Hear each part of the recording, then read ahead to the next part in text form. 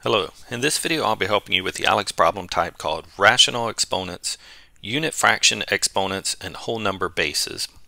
We're asked to evaluate a couple of expressions here, and to do so I'm first going to convert them into radical form.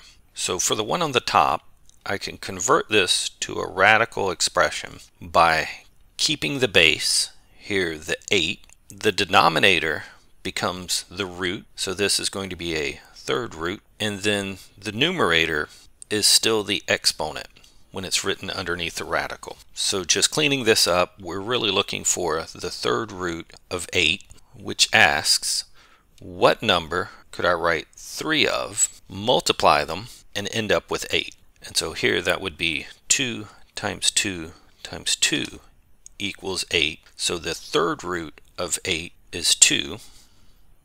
And then for the second example, if we were to write that as a radical expression, we would again keep the base, 16.